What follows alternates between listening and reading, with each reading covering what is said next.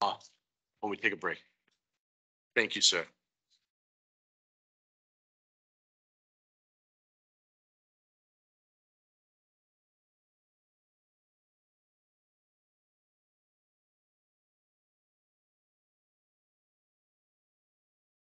Waiting on Tom Ryder. He hasn't arrived yet. Okay, that's cool. And now.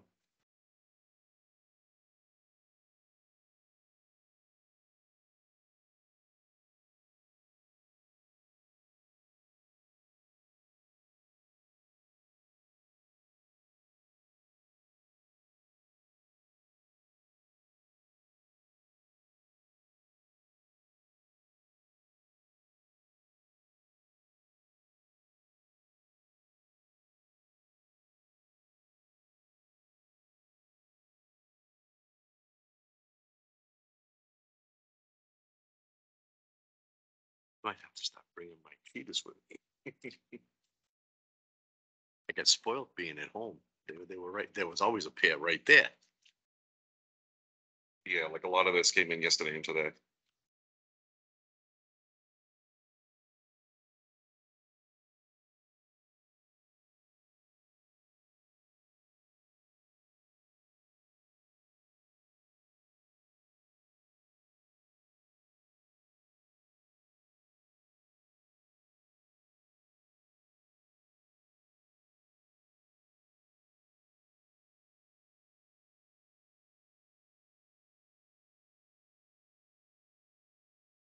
Tom is logging in now, he said.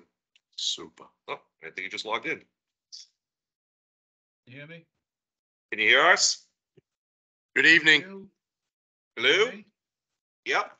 Can you hear me now? Want to make sure that I'm using another computer, so I just want to make sure it works. It works. Yeah, the camera is up a little higher. I get the panoramic. Yeah, we don't need to see your feet. Yeah, I, see my mess. Great. How are we doing tonight? Doing well. How are you doing? Good. Excellent. Good. Well, the fiscal year is coming to an end very quickly. Everyone's scrambling. And you can go on vacation for a month, right? All right, so the time's Yeah, it's gonna be a while. September maybe, go to LA. And then I'll go to Myrtle Beach in October. Nice. So, Go golfing down there. Myrtle Beach golf, yep. Beautiful. all right. So we'll officially open the meeting. Okay, first item on the agenda will be local upgrade review for 111 Southwick Street with Tom Ryder. Tom, you're up. Okay, I had it listed as 11. Is it 111? No, 11. Okay. Yeah, so this is a repair and they are just seeking to have the alternate to percolation test, which is a local upgrade. It's pretty standard. They do a sieve analysis, witnessed by Steve Donatelli. And the soils come out as silt loam, which is not a great percolation material. So they kind of have to use the most restrictive sizing requirements. So it's a large system. They're going to use an Elgin system. It requires a deed notice. The applicant has already given us the deed notice, so I'm not sure, Jack, if you gave them the heads up to do so, but they've already provided it. And everything else is designed in accordance with the requirements. So that's the only local upgrade they're seeking.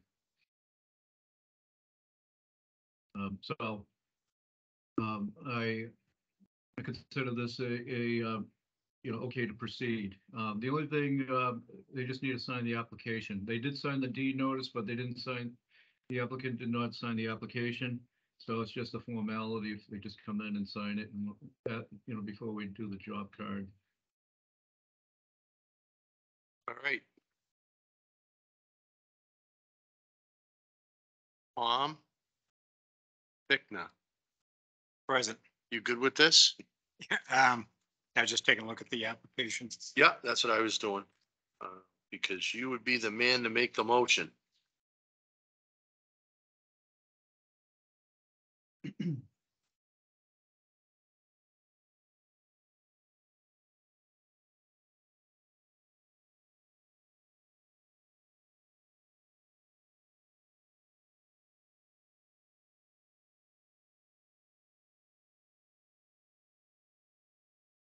I will make the motion as presented by our engineer, Tom Ryder, to accept the local upgrade approval based on Tom's memorandum outline.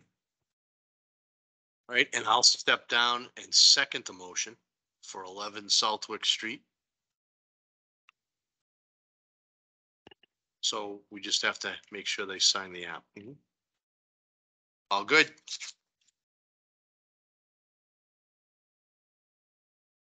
So approved. Thank you, Tom. Okay, We can move on to the next item, which is our well regulations. So you're up again. okay, I sent over fairly late, some updates to the, discussions that we've been having, regarding the well rigs. Last time we met, we had a well driller, that attended the meeting and, spoke about, You. basically the standards that they go through, in order to drill the well and do the testing and, supplemental,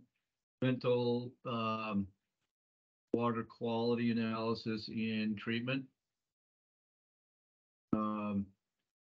So, and I think we had some other discussions, in regards to,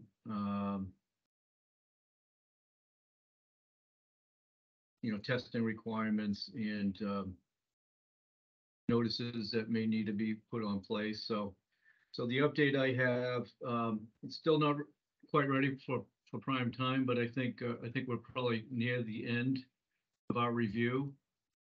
So should I just go over the couple of items that I added? Please, Discussion and point. if you could give me the section number. Okay.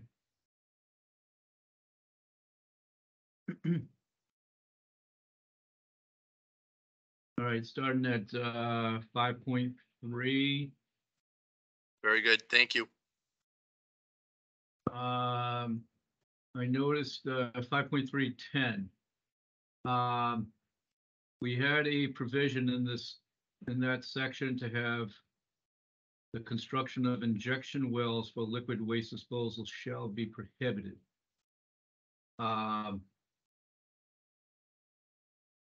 Problem is that some of these treatment systems require a backflush, and they should not be connecting to a septic system, because that will likely fail the septic system.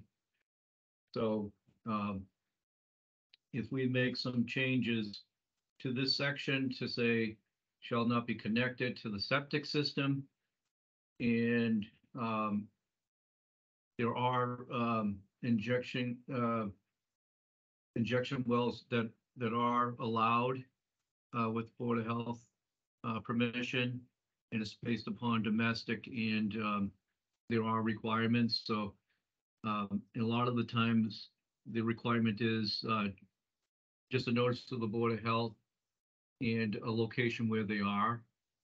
So if we formulate this, and I think I'm gonna have to find the wording for this, formulate it to, to have an offset to the actual well and septic system, make sure that these injection wells are not discharging to a nearby wetland or wellhead or septic system. They are allowed under DEP's guidance. There's a pretty much self-certifying permit that's allowable. So I don't know why this was originally added into the regulation. I think we need to look at that just to make sure that people are not connecting. You know, if they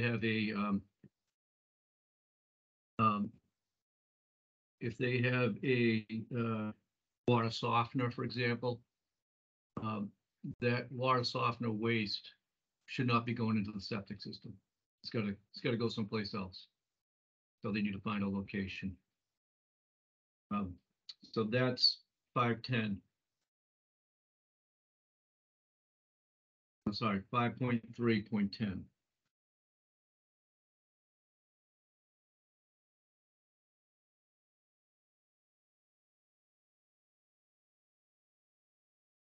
I think the Misco Hill School, when they had to try to get the, I believe it was magnesium out of their well, they actually put in a separate leach field essentially. Exactly. And that's allowable with, there are like, I think there are 5 categories of well, injection wells. And one of the, and I can't remember which one of the 5 is, but one of them is just is a self-certifying. Other ones require some sort of treatment, you know, depends on what you're getting into. You know, definitely industrial type of injection wells are definitely not permitted without DEP reviewing and probably some sort of treatment device. These are yeah, for these type of systems, they are permittable. I just need to narrow the band down a little bit and just make sure that it's reported. But Okay, want to discourage people from discharging into their septic. okay, so that still needs a little bit of work, that item. Yeah, Okay, yeah. I'll come up with a wording on that. all right, thank you. That actual sentence, should that actually read the construction of injection wells for liquid waste disposal shall be prohibited and shall not be connected to the septic system? Yeah, I just kind of highlight, I started to type something in and then I just highlighted it, says like, this needs to be fixed. Got it, okay. So kind of highlighted in red, just to let you know. Yeah, just wanted to understand the actual, what the It's, statement was saying, that's all. it shall not be connected to the septic system and it should be required to have a, if there's a, you know, if you discharge to the underground, it needs to be located and shall meet the same setbacks as a septic system to a well. So it should be 100 feet away from a well, so on and so forth. So we'll put the, I'll take a look at the DEP's guidance and I'll just plug that information in. Very good, thank you. All right.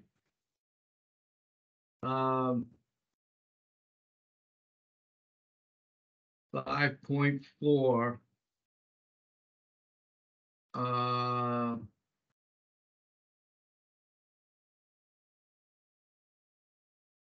Disinfection. So procedures should be dechlorination. So I wanted to add that in. So if they're so they're going to disinfect the well. They're going to add enough chlorine to have 50 parts per million residual, and then they wait 24 hours. Then they pump it out, but they should be dechlorinating that water. They should test first to see what their what the residuals left. It should be if they bring it up to 50, there should be probably 20 parts per million left of chlorine residual. And then as they're wasting it, they should dechlorinate. I mean, they should be pumping to wetlands or near their you know, areas that are going to get burnt out. So I'm going to add dechlorination. And I think that's what the well driller was mentioning too.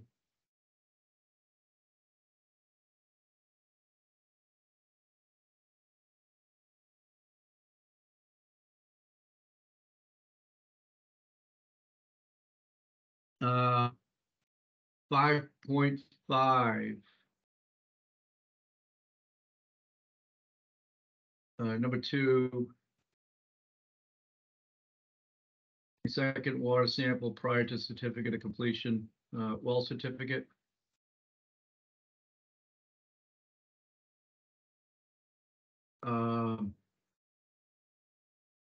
Shall be collected from the main tap in the house, showing that and shows that the water quality meets town of Minden's drinking water standards.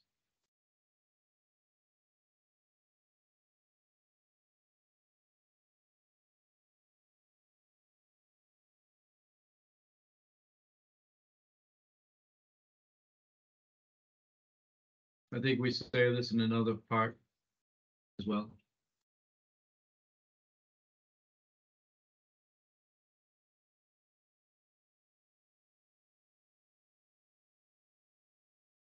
Yeah, no, that all makes sense. Especially if they're installing some kind of treatment device. Yeah, so the first procedure is they test at the wellhead, and then they do a second test at the like the kitchen sink.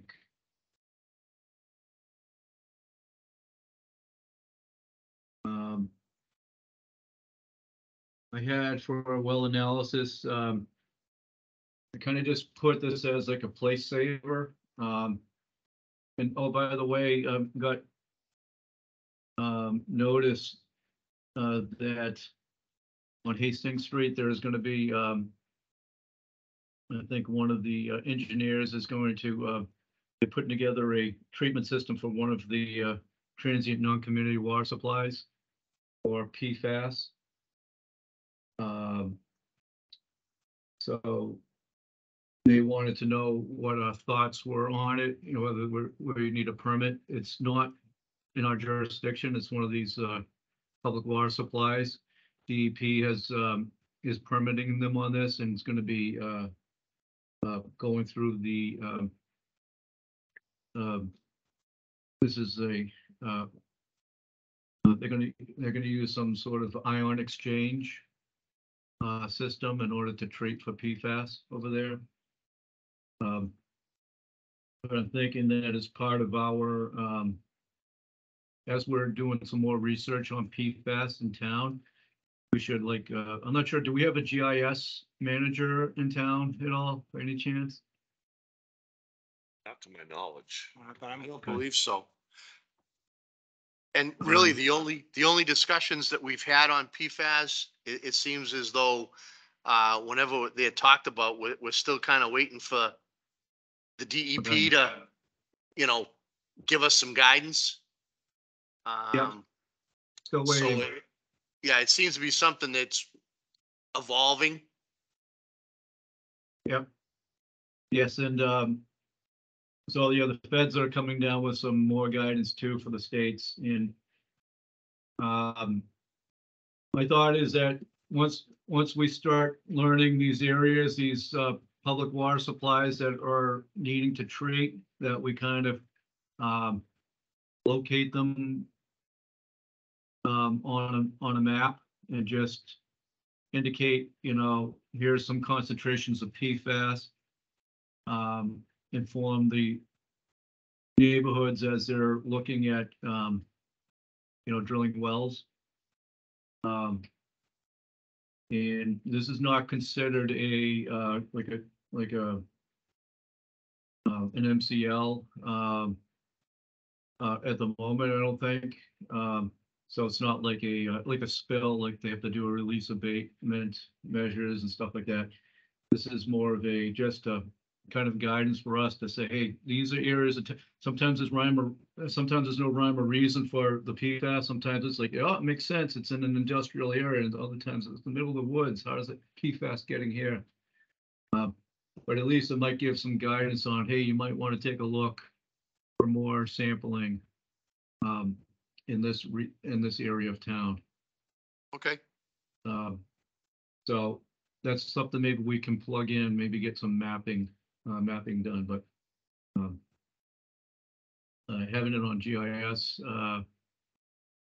or or at least, I mean, using it old school, maybe we have to do it old school. We gotta get a map of the town and start like putting pins in locations in town.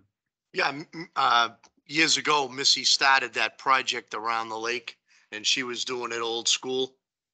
Yep. And it worked out fine. Yep. So if we have to start that way, that shouldn't be a problem.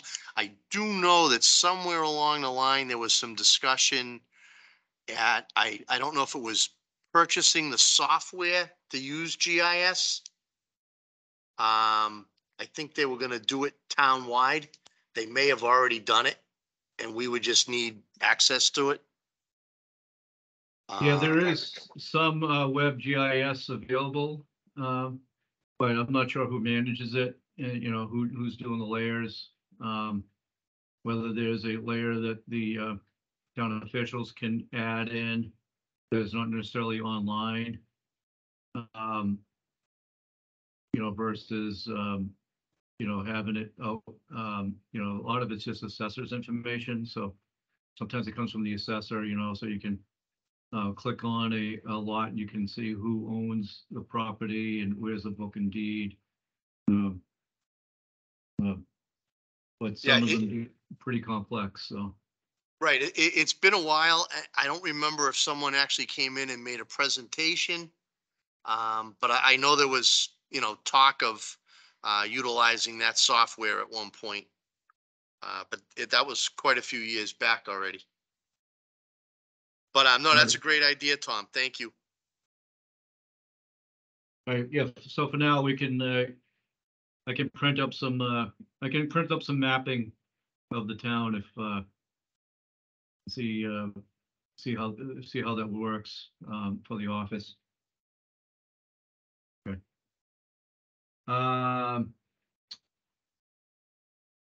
Going down here, the 5.6, added in that section about the sampling minimum of 2 water samples shall be submitted. That was already there previously. I'm just going to put that in the heading for the water quality 5.6. Okay. And scrolling down further,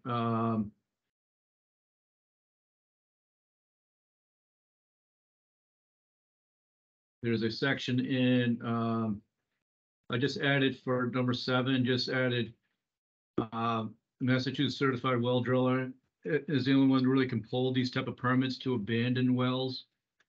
Don't want to make the mistake that the homeowner can just pour concrete into a well and call it abandoned.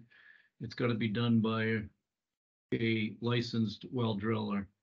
That's per the DCR's code. Might even be in the law as well. But I've seen people try to save a buck and they just end up causing more problems. Yeah, I think we had a similar discussion in about a property on Main Street. And I believe we had this discussion about a licensed installer having to decertify the well. Right, yeah, right. I do recall that, right. Didn't that one end up in the, yeah, didn't that end up in the middle of a new system, a new septic system?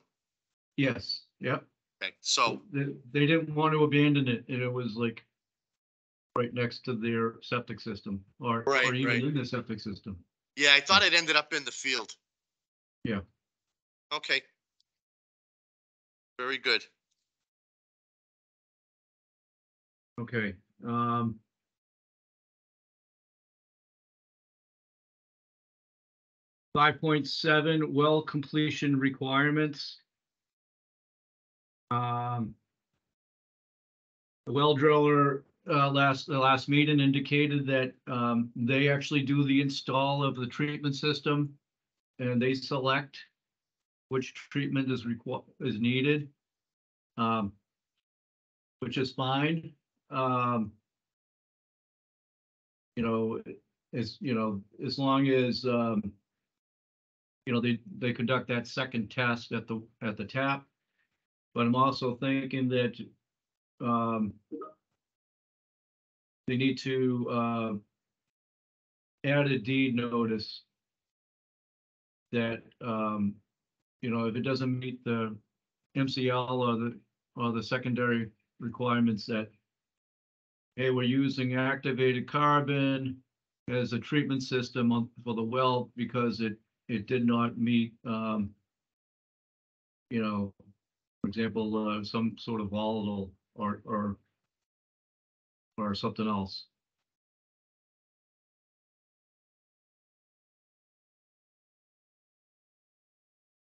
So that's on section 3 and 4.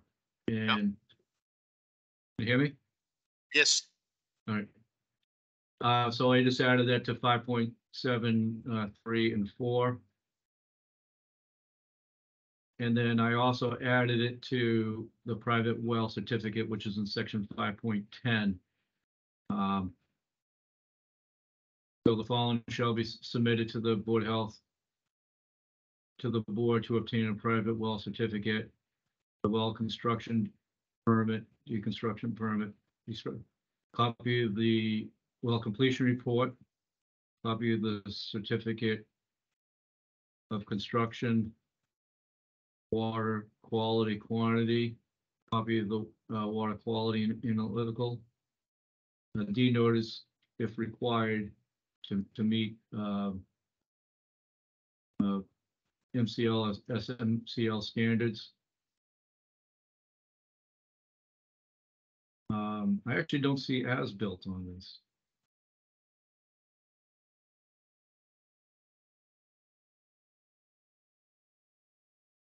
So, do you see as-built on this?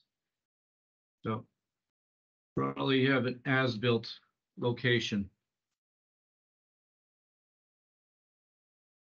so an as-built location for the, where the backflush is?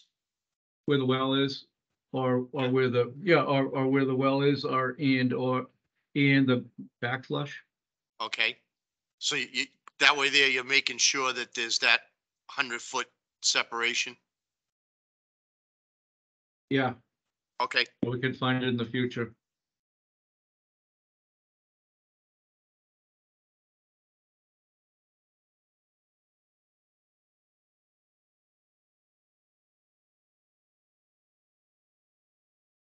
so where would that go, Tom? Where would we put that?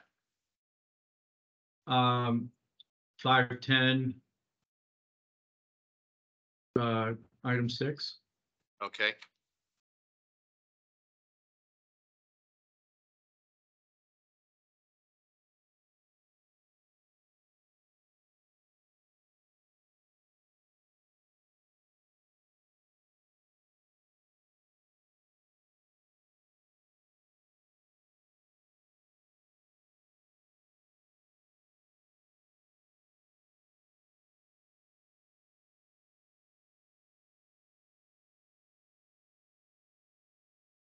Okay.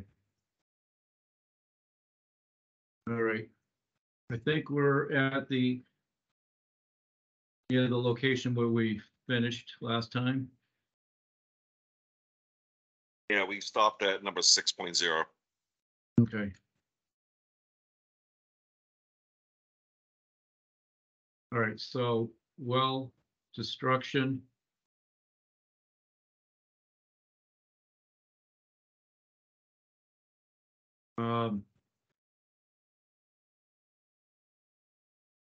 I don't know if you guys have any comments on this section.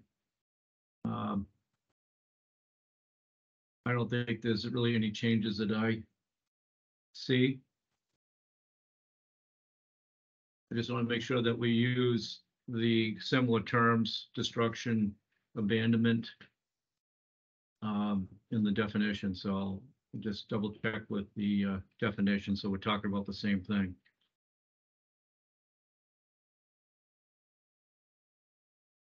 You guys see anything? yeah, I can't think of too many wells that have been destruct or in my time, so I can't think of any situations really where we've run into too many problems in that, on that issue. The only one that I can remember was on 9 Main Street. Yeah, and that's the one that I was talking about that ended up in the middle of a Yeah, new that- leach field. That one they did do a permit to deconstruct. Right. That's the only one I've seen. Okay. Yeah, I keep,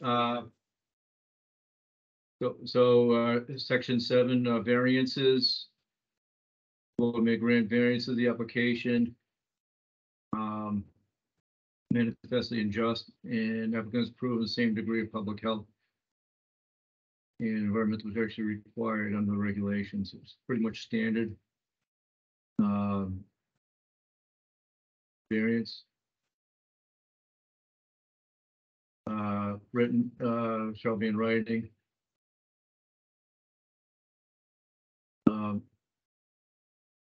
Now, the only thing I ask is, like in Title V, if you're required a variance, you usually have to notify the abutters. Is that something that we want to add?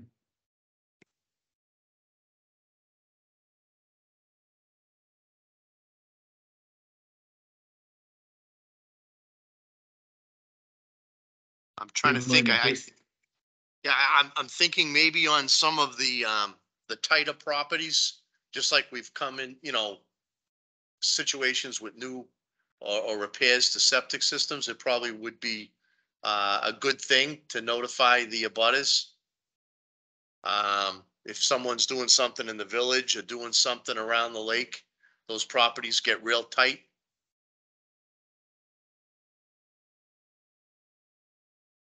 Okay, yeah, especially if the variance is for like location of the property line offset, and potentially it's going to prohibit the next door neighbor from putting their septic system in because the well is too close to the property line now, you know? Right. So, Or even, So- you know, like you mentioned, this backwash well. right, You know, if we grant a variance because it's a real tight property and we're not at 100 feet anymore, depending upon what the treatment system is, I think it would be, you know, good information for the neighbors. okay.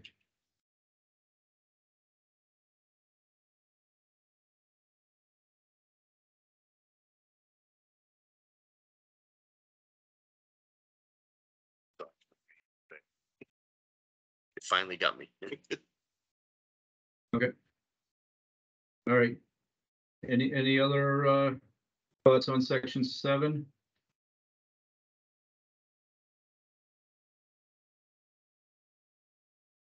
Tom, No. anything? No, I would agree with the notification to require abutters, I mean, to notify abutters. Yeah, I mean, Should be a especially, requirement. yeah. I mean, especially, you know, with, again, the village and the lake. Oh, yeah. We certainly want to be good neighbors. You know, we were always running into issues over there.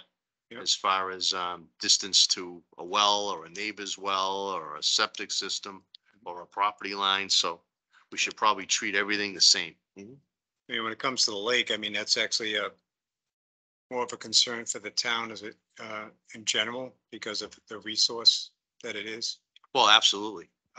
which begs the question, should something like that actually require a public hearing versus just a notification of abutters? Should there be a consideration for a public hearing on it? I don't know, Tom Ryder, what are your thoughts on that?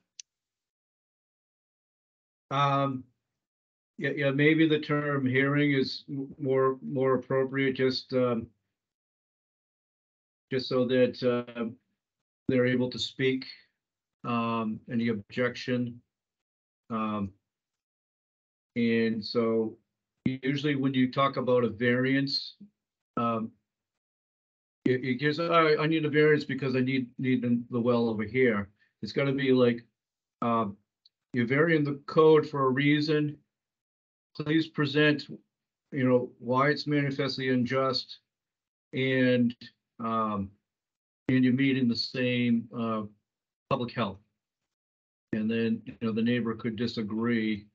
It doesn't mean that we have, it doesn't mean that, the neighbor is part of the, approval process, other than they'll say, well, you're creating an issue with my well now or something, or my septic system.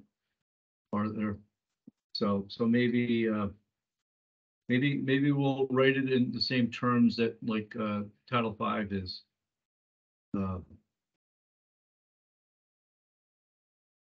Yeah, we should So- probably treat it the same. Yeah, That way there, we don't have to think about it. The rules are, the same across the boards. right.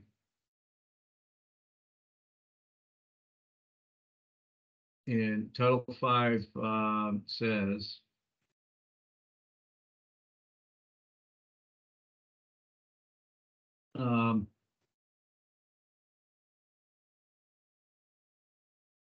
The person requesting the variance has established that enforcement of provisions from which the variance is sought is manifestly unjust, and there's facts involved, and presented, establishing a level of protection that is at least equivalent.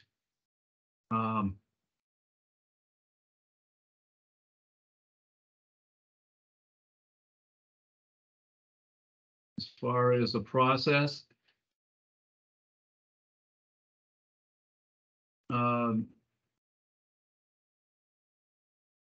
it just says a Board of Health meeting. It doesn't say hearing.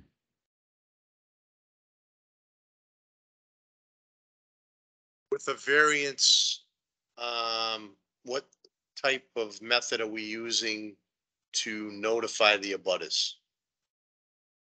It's, believe- right now, in Title V, it's certified mail, but, So but, you know, we could just treat it the same? you treat it the same, or you can go with the, I think, Conservation Commission allows, just sometimes people don't pick up the green cards. Have you have some sort of, affidavit with, certificate of mailing that the post office stamps. So the mail went out. There was no green cards involved, and the person who mailed it certifies that they mailed this letter, the letter that they present. Okay, and then we could just do it at a meeting. Yeah. Because all the abutters have been notified. Yep. Because they still get the opportunity to speak. They do. I just, I view the lake as a town-wide resource. So from my view, when it comes to the lake, opening it to the town would be my preference All right, so for input. do you want to treat the lake differently? Given the tack that we're trying to take for the Mhm. lake moving forward, we're trying to, we have this, new task force that's been created. And the idea is to kind of pay better attention to the lake and try to address issues and keep it a resource for many years to come. Why don't we ask them how they'd like it done? That may not be a bad idea. Give them the Incorporate opportunity, their view. right? Yeah. Especially if we're gonna treat it differently. Again, that's just my view, but on that particular area. Yeah, no, I mean, we could not, bring it up a level if that's what they want to do. We would just have to make sure that we define that area. Mhm. Yep. I don't have a problem with that. And then we could still notify the abutters, Oh, yeah. but that would allow everybody else to be in the loop Right. that, involves a lake. Because for those property. that are listening that may not be aware, we now have this new Lake Nipmuc Task Force Association that's been created. And this task force will have representation from different groups. We're going to have a representative from the Board of Health. We'll have a representative from the Select Board.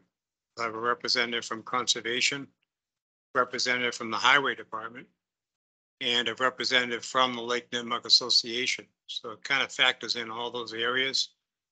And it's, given that, I would think all those groups, you know, having their input and having their awareness and being made aware, I think it's a good way to go. But All right, so we can send a communication to that task force on this issue and ask them if they would like it to be heard at a regular Board of Health meeting, or if they want us to notch it up and make it a public hearing. public hearing. Yeah. And if we're gonna do that, we just have to make sure again that we define the geographic area Right. around the lake. Yeah. You know, just like some things are a butter, something are a butters, and the Yep. abutters a butter. Yeah. We just have to make sure that we define that. Yep. And Tom Ryder, do you see any problem with treating the lake area a little different? No, especially if it's an identified location that is of concern, so, you know, I think it's within your view to say, hey, we need to consider public health.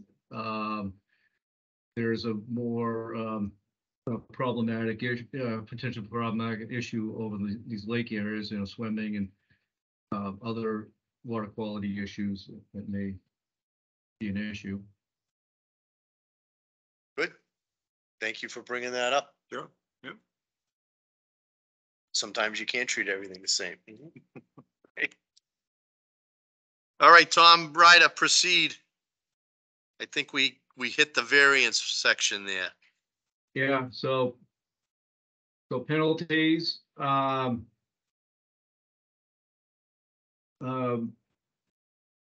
you're based on general laws. I'm not sure if there's any Minden bylaw ticketing.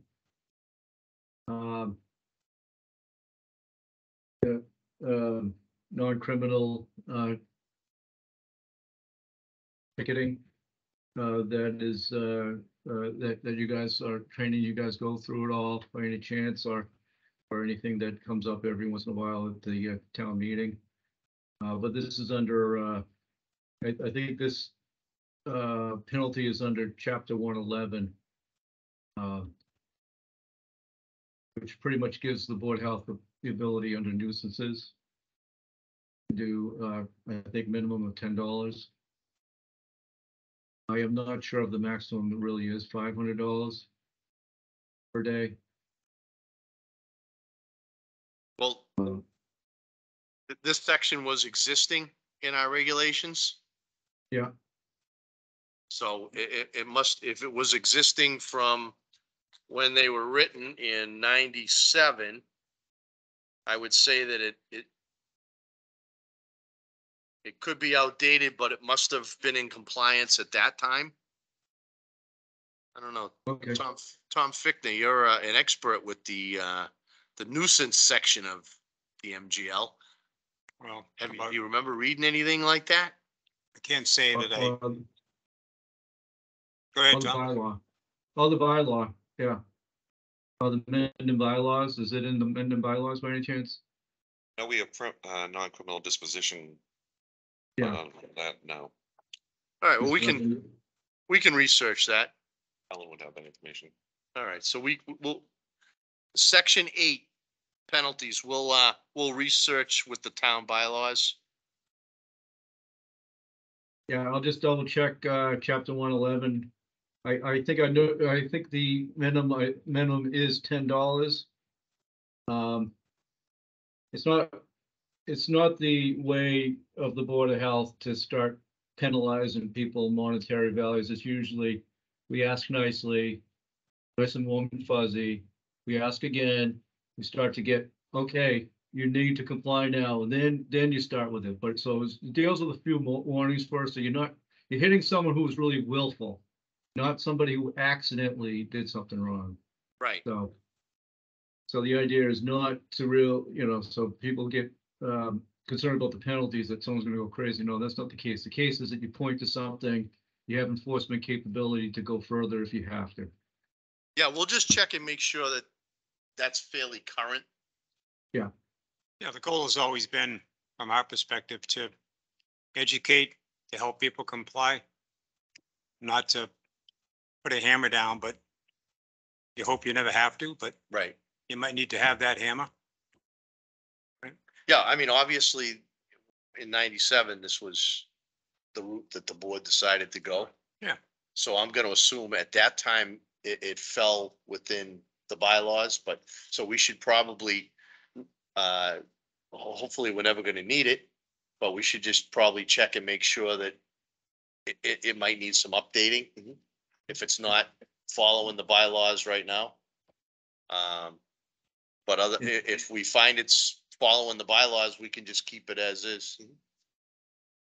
In my experience too, is the judge magistrate is really receptive to Board of Health, public health threat issues. Whereas if it's another department that is, say, for example, banning watering your yard, even though you ask nicely and give them warnings, and then you start to penalize them. Usually in that case, the judges are more likely to say, yeah, no, we're not gonna let this fine stand. You're gonna ask them again and again that this is a warning. Whereas the Board of Health, all right, there's a public health threat.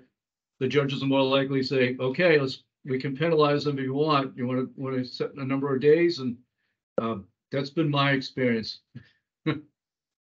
So,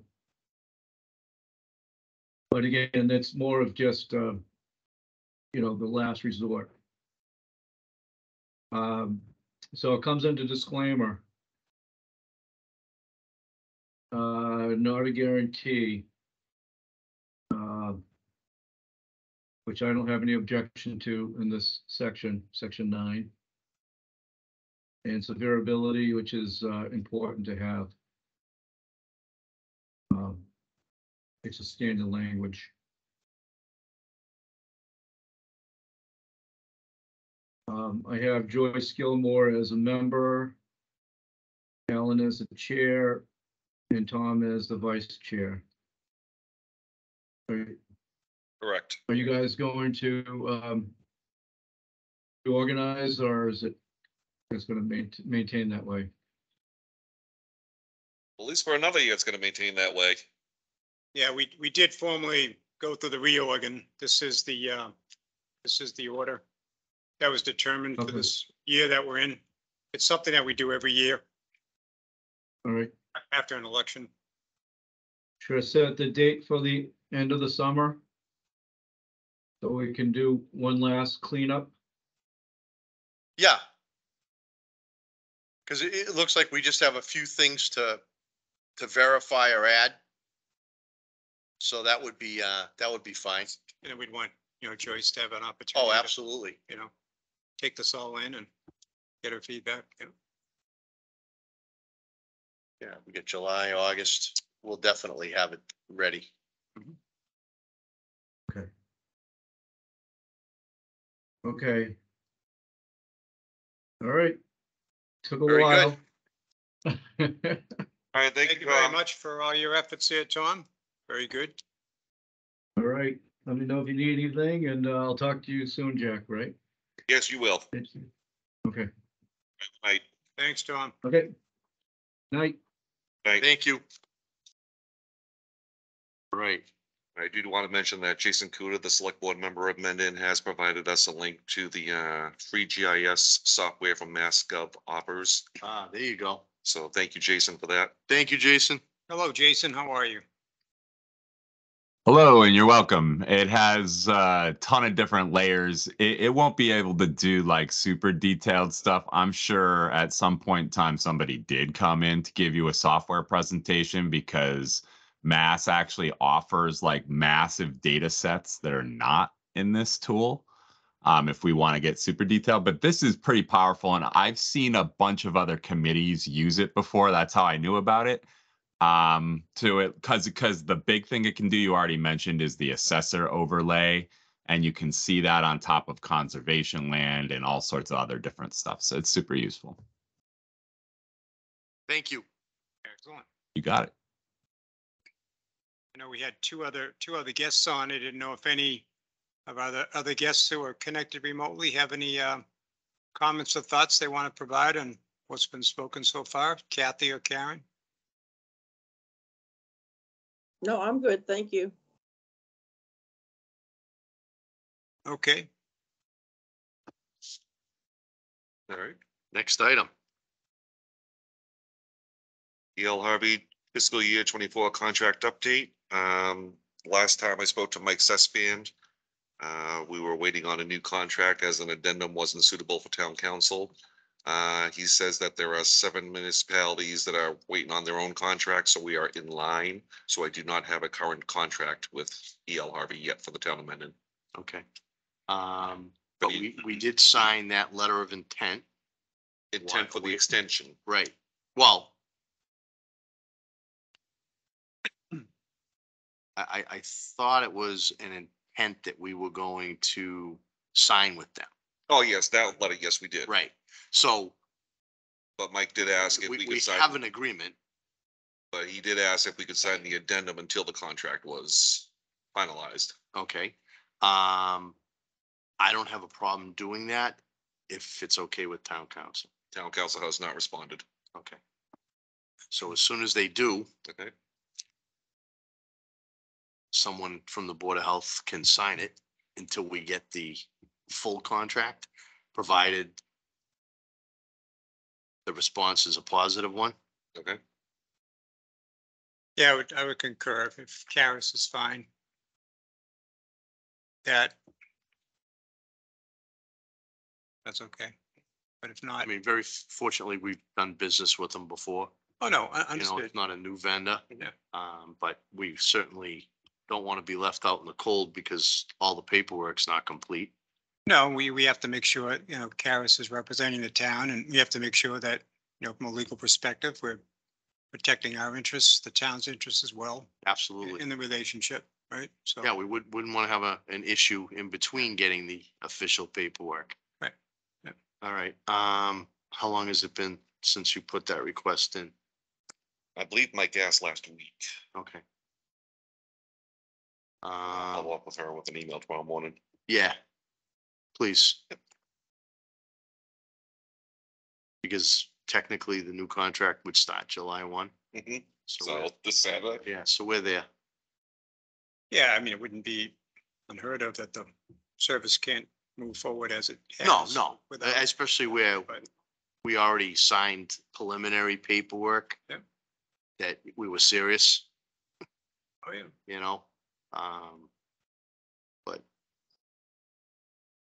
important to follow the rules, I guess, right? Mhm. Okay. Next topic. Next topic is the Mendon landfill update discussion. Atlas has sent over an agreement regarding their extended services, which required a third-party inspection, the permit modification for the type of testing, and an access agreement. Town council has recommended a few changes, which I've outlined on this page and on the contract itself for the board's review.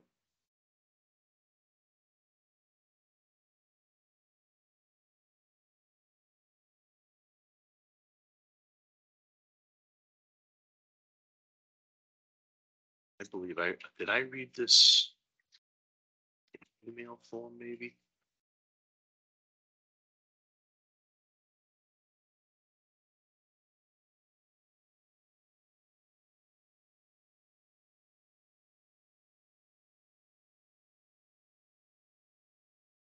No, I've read those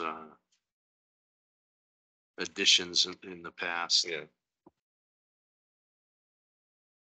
Yeah, hey, whatever they suggest.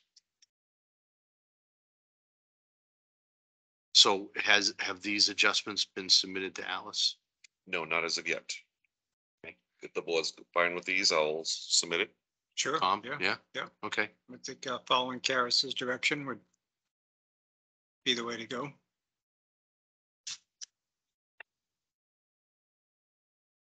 All right. We'll just see what kind of feedback we get from From Atlas, yeah. Atlas. Yep.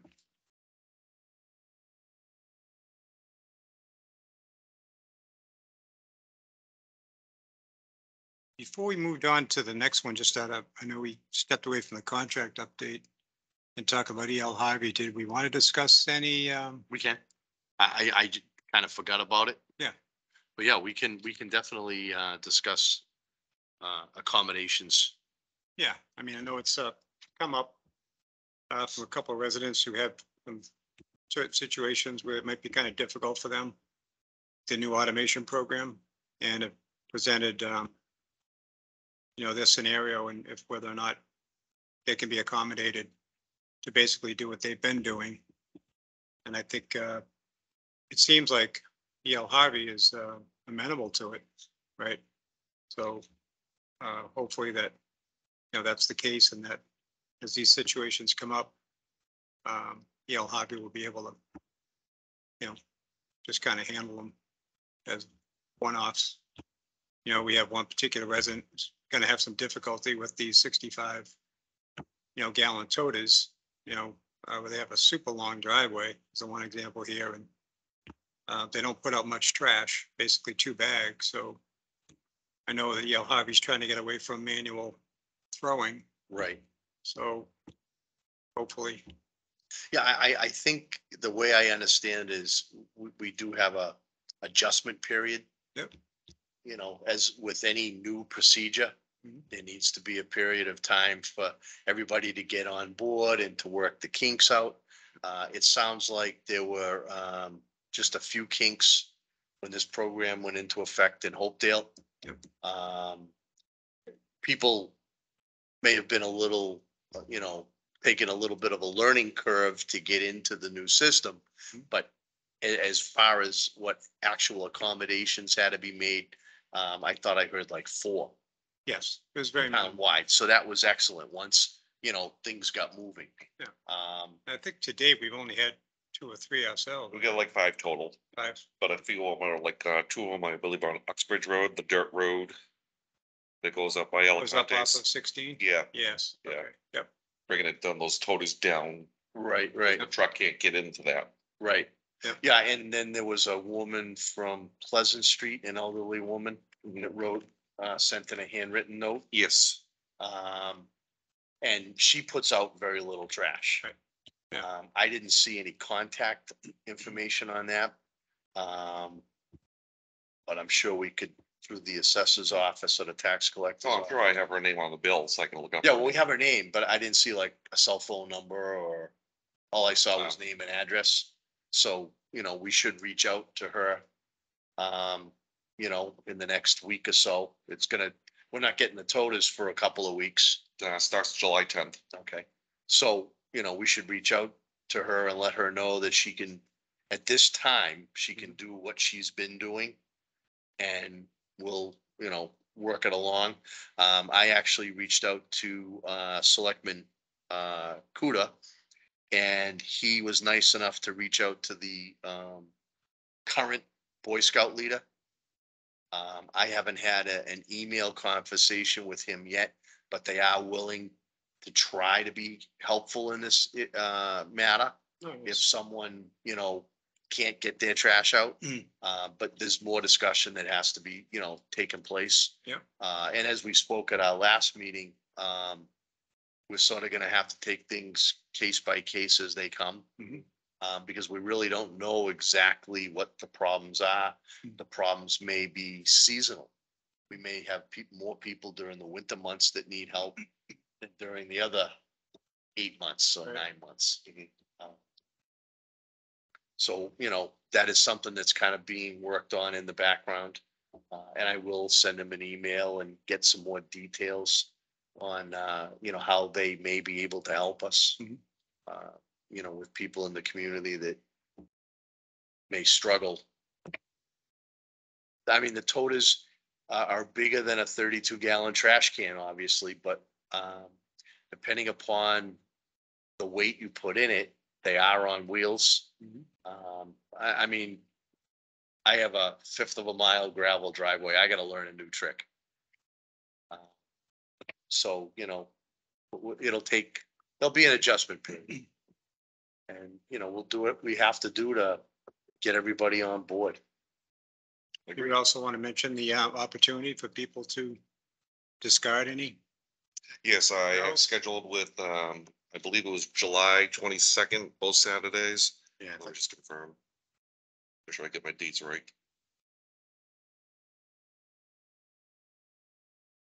Yeah, so Saturday, July 22nd and Saturday, July 29th, from 8 AM to noon time at the Highway Department. People who want to get rid of their old barrels, recycling bins, since new toters will be arriving, they can do so at the Highway Department, no cost. It's very nice of them. Yeah, no, that's fantastic. Yeah.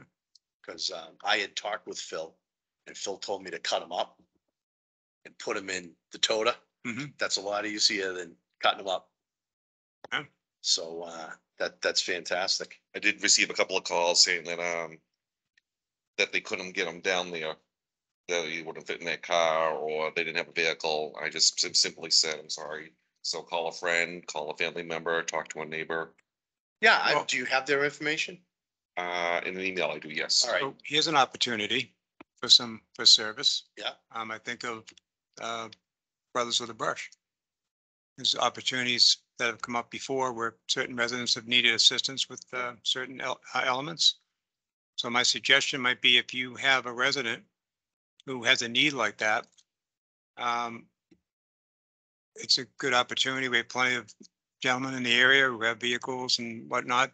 Our president puts out the word, and a lot of times we have someone who can provide the assistance that they're looking for to transport, you know, barrels if they can't get them down to themselves. Maybe that's something that Brothers of the Brush could help with, Yeah, I would say take names and numbers you know?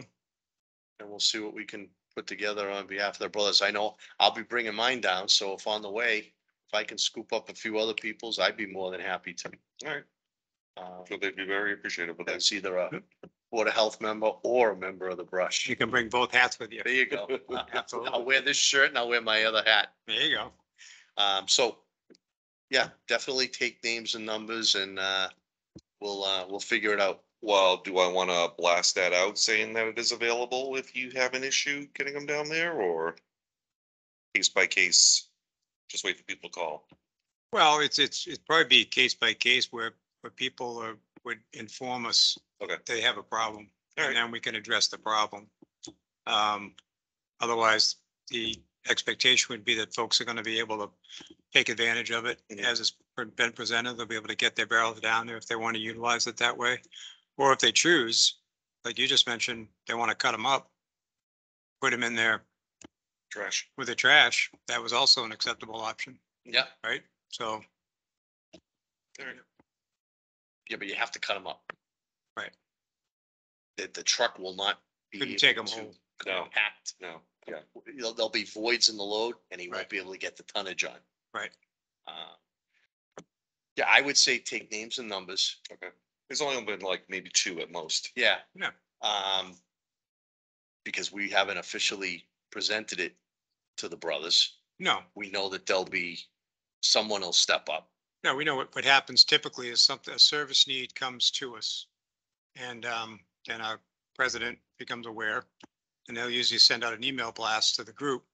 Say, hey, guys, we have a resident who has a need, whether it be to move a piece of furniture, or we've done that in the past, or something like this. Someone's maybe could make themselves available, could help out, please let us know, and communication starts, and Nice, yeah, thank you. so it's a nice little No, that's extra a thing that's a good thought. we try to do. Excellent. All right. Anything else along those lines? Not on my end. We do have a hand, Karen. Karen, go ahead.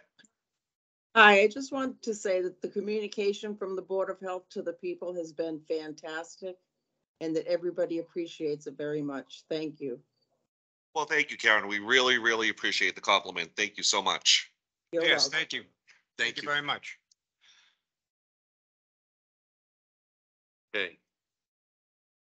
We want to move on to the next item? Sure. All right. Part-time health agent vacancy update. There really is no update.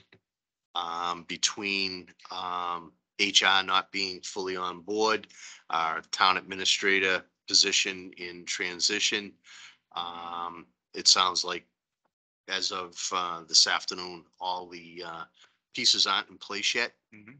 for us to move on this. Were you able to ask Mike at the, It, and he was gonna reach out and then reach back to me. Okay.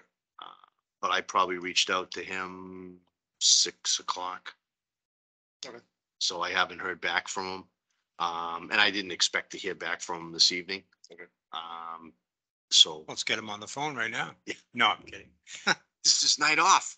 Oh, okay. Well, in that case, he's entitled to a night off. So it's in motion, but all the pieces aren't put together yet. Things take time. Bad It was a timing. perfect storm. Yeah, bad timing with, the Changes, vacancies yeah. all around. Yep. Um, But the, candidate that we're looking at, I think understands. Have we had a recent communication with that she knows that we are still waiting on. so, and, the interest is still there. We haven't had any new candidates or Not that I was made aware of. okay, so. So that's good. So we're going to keep that individual in the loop and this will eventually come to fruition. Yeah, I unfortunately, it's like other items on the agenda, everything's in queue. This seems to be where we're at right now. Yep. So, I'm sure I'll be in communication with Mike in the next day or so. He'll be getting back to me as to where we're at on the office side of things. And I'll relay that, through Jack. Yep. So next, Lake Nipmuc Beach water testing discussion. I saw Jack provided us with the paperwork. Yeah, so the first testing, the limits in the state of Massachusetts is 235.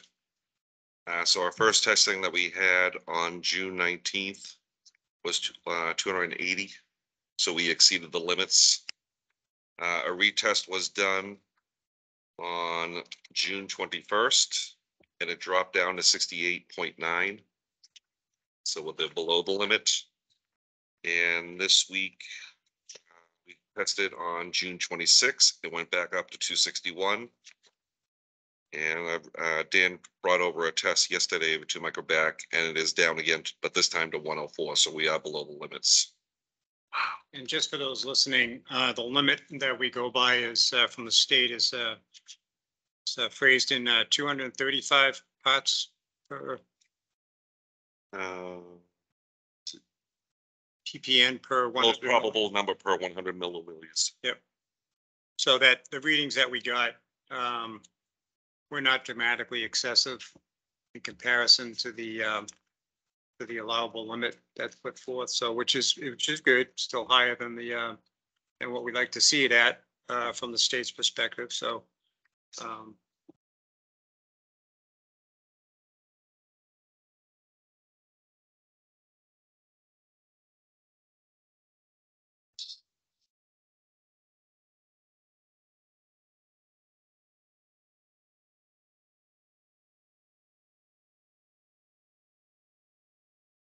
That's interesting.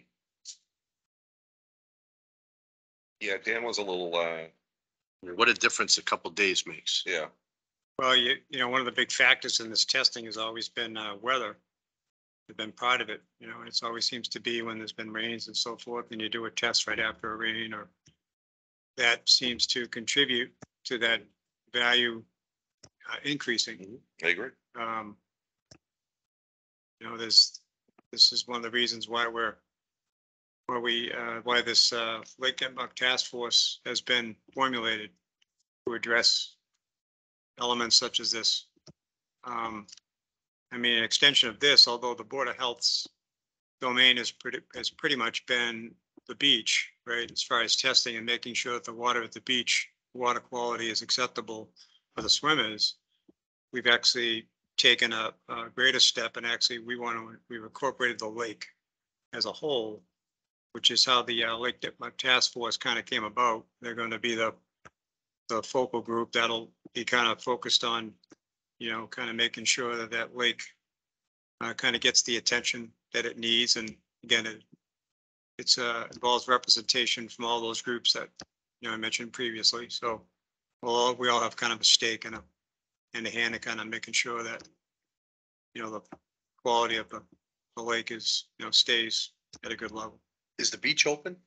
The beach is open. Yes, Yep. it's open this Monday. Okay. Yep, open this past Monday. Yep. Yep.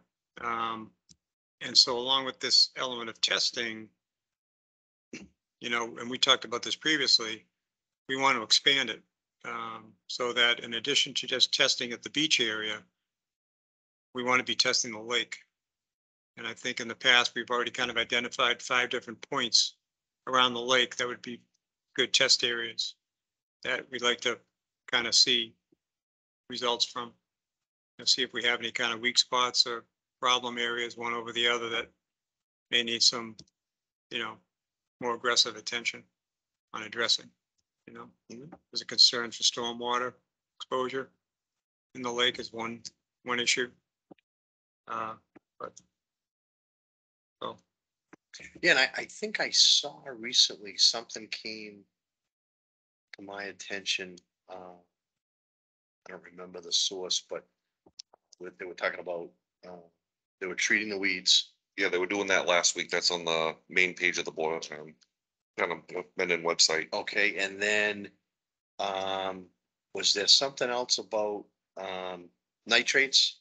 People fertilizing their properties too close to the lake? Yep, fertilizer was also concerned with regard to increasing the nitrates, Right. which is a component of what we want to make sure when this testing around the lake takes place, that we're capturing testing for various components.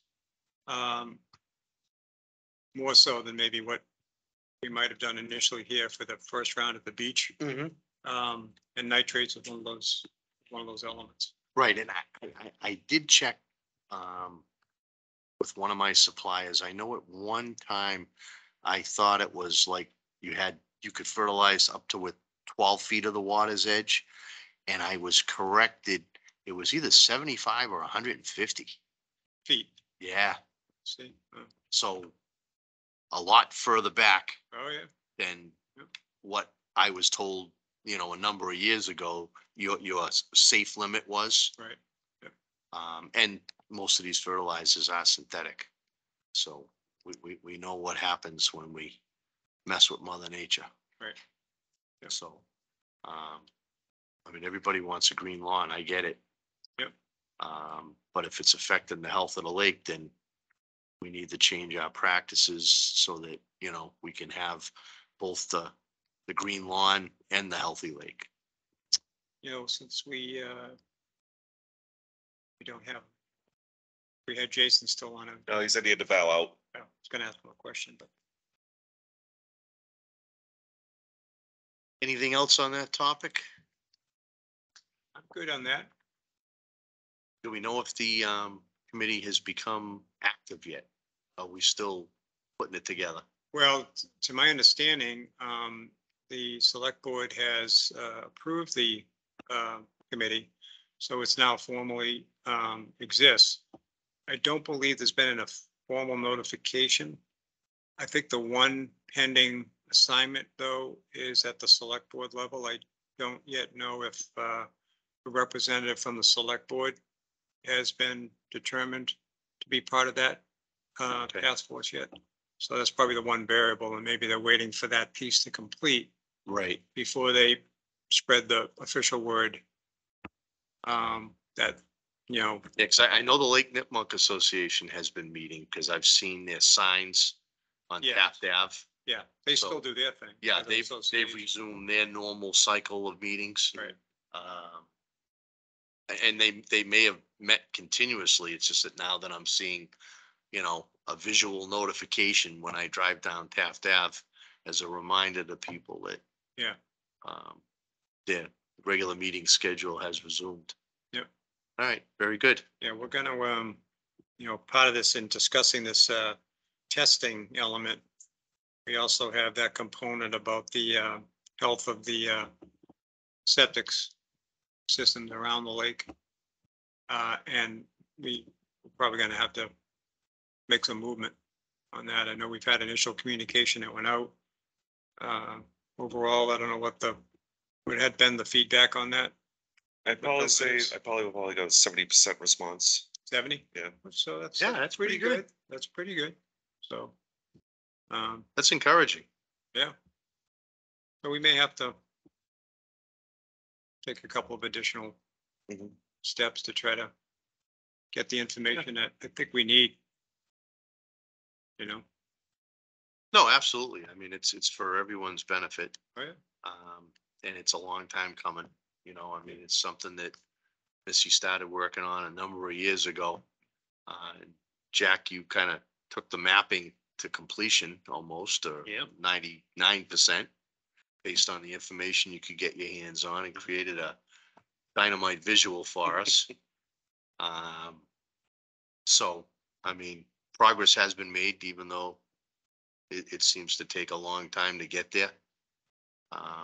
And, with the, I mean, Lonnie Tinio was, very, vocal in making sure that the funds were available to expand the testing and to, make an attempt to get that lake, Yep. back to, 100% usable condition and, and and, maintain it. that's a good point from a financial perspective. It had been approved. The Board of Health did add into its budget additional amount Mhm. for this testing to take place that we want to do, around the lake. So that's been factored in. Mhm. So it's a good thing. Yeah, so we should be good. Yep. All right. Topics not anticipated. All right, so I do have one. We've had an issue of a complaint at 10 Northbridge Street. A tenant who is renting an apartment at that location is complaining about the cesspool in the backyard. I have sent out Danielle Edmonds, our health agent, out there to inspect it. She did find that the cesspool is in failure. When the tenant who lives in the basement flushed her toilet, the water was bubbling above ground from the cesspool. Danielle and Steve Donatelli, the Title V engineer, did go out and review the property today, this afternoon. And Steve Donatelli definitely said, yes, the system is in failure. It was on Monday that I sent out a Title V enforcement order to the homeowner explaining the situation, and I have not heard back from him as of yet. Okay, But I did speak with him on the phone during the situation. I explained to him that what has been happening. I did tell him that we did not have any pumping records on file for his property. He said he has had service before, so I requested for those records from him. I have not received those records as of yet. okay, but more than willing to cooperate. Yes, very nice guy. So he's on board Mhm. and we can help him. Yep. And, we can get that taken care of. And that's all I have for not anticipated.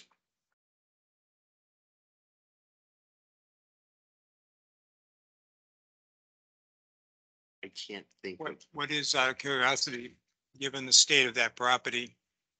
And if I heard correctly, was it affecting the internal, Nothing was coming inside the house, Right. flushing or just nothing was back. external, Yeah, just outside. just extra? Okay. Yes. What would be our expectation on addressing what we would expect of this well, owner to? I'm not Steve Donatelli, but I'm gonna guess that it needs to be pumped immediately in an attempt to get it to function as good as possible, you know, it may need to be pumped frequently.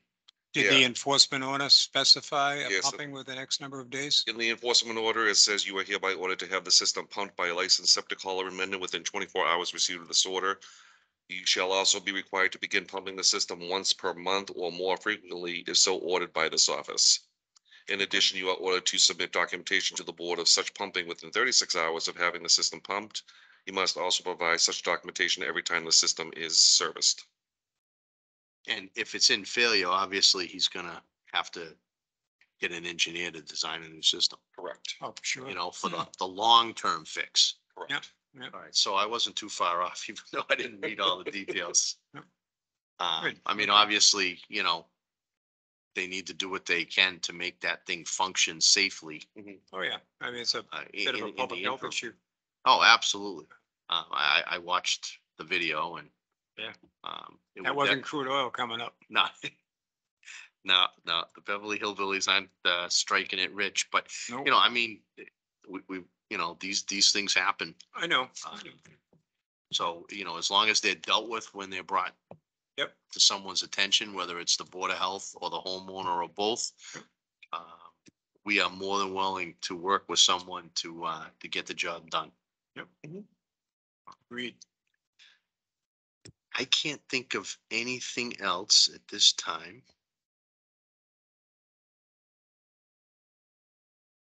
You, Tom? I can, do we've done a new contract with VNA? I have the new contract here. No price changes have happened, so it's the same price as last year. I just need the chairman of the board to sign off on. Say, Actually, there's 2 copies.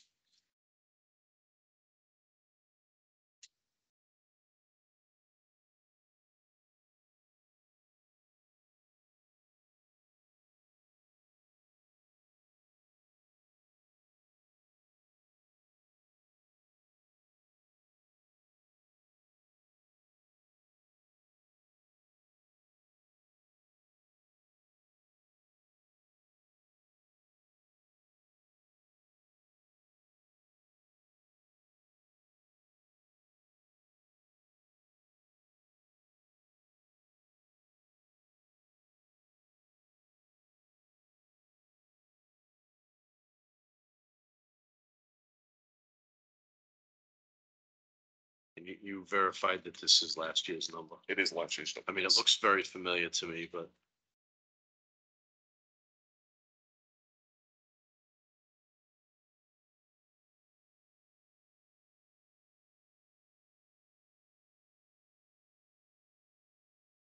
Sign both copies. Yes, please.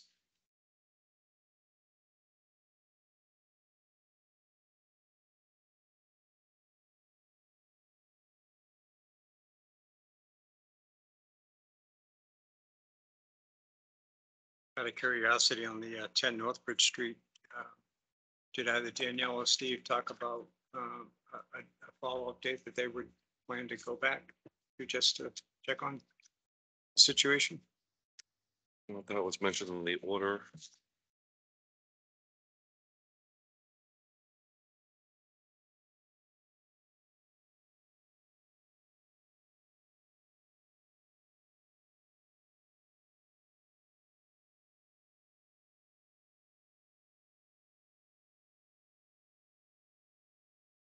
Yeah, see if he's received it. He hasn't received it as of this afternoon.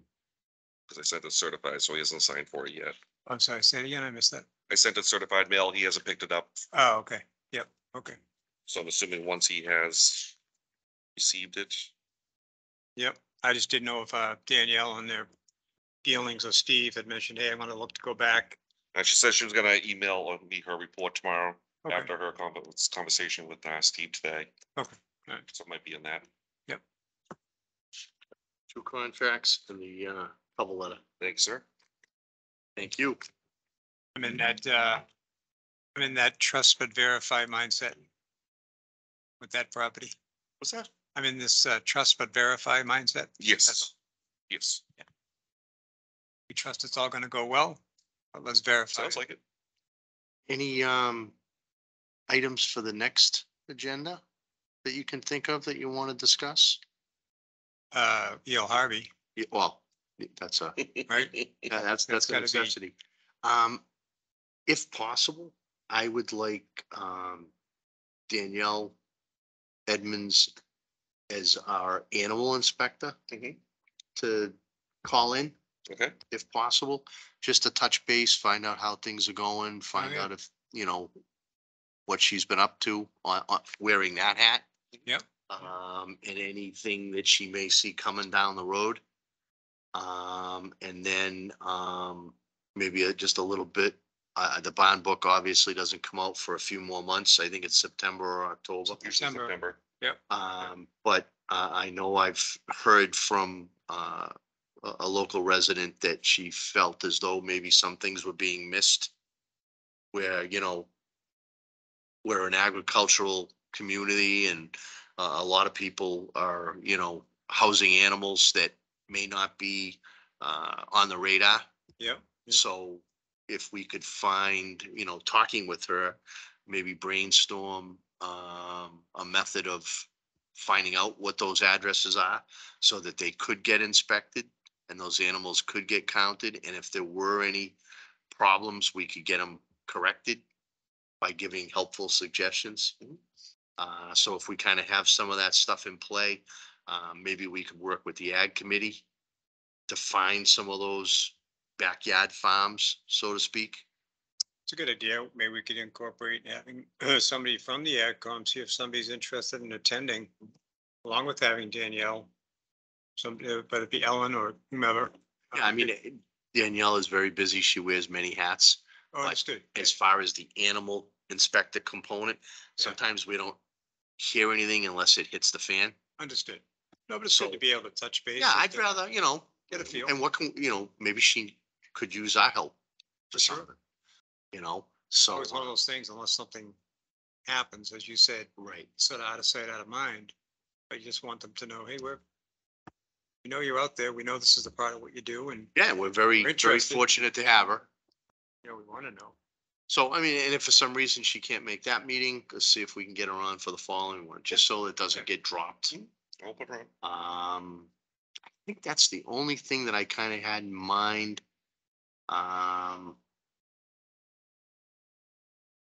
So that and E.L. Harvey. And of course, health agent vacancy. How about, the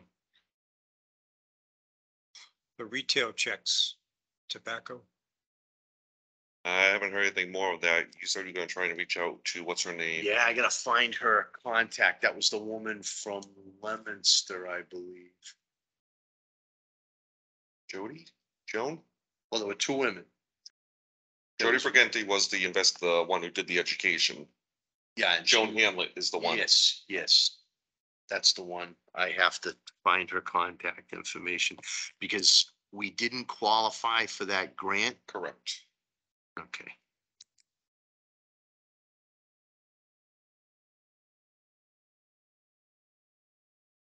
Do a search and reach out to her. Because even if we have to pay, we have to pay. As long as we have the money somewhere in our account, we can get that done. And Again, it's that old trust but verify, Hmm. you know, we were very fortunate when we had that Elliott Brown Elliot. company. Once we got involved with them, that seemed to run fairly well on an annual basis without any hitches. We need to have that type of relationship again. Sure. What happened to them? I don't know. I don't know if they stopped doing it, if the people they had aged out. Could have been COVID. Yeah. COVID did a lot to a lot of different, companies. I don't remember. I think we kind of lost communication with them after a while, if I remember correctly. Yeah, I can't recall, what It's happened almost like we reached out, and with them. nobody reached back. Yeah. And they're really, I forget how Missy hooked us up with Joan. Next, actually, you mentioned the name. That's, if we want to find out what happened, Missy? that'd be the person, Yeah, you know? I'm due to pay her a visit. I haven't seen her in a while. Okay, so yeah, that's a good thing. I'll see what I can put together. I'm sure I can search through my phone and find that. Cause I did have her number in Leominster. I think of different things that, Had no issues with, from a retail perspective that Danielle's been called out on. Things seem to be running Nope. fine and, yeah. all right, so if that's all we have, we can adjourn. Yeah, I'll make a motion. I'll step down in second. All right. Thank you, everyone. Meeting adjourned. Geez, we thank you, everyone for attending. Looks like they signed off already. Schedule the next meeting? Oh. You've already done that. I just have to look at my Right. color-coded calendar. It's the second and fourth Tuesday of every month. All right, so July 12th, 7:30? Okay, All right. if you say so.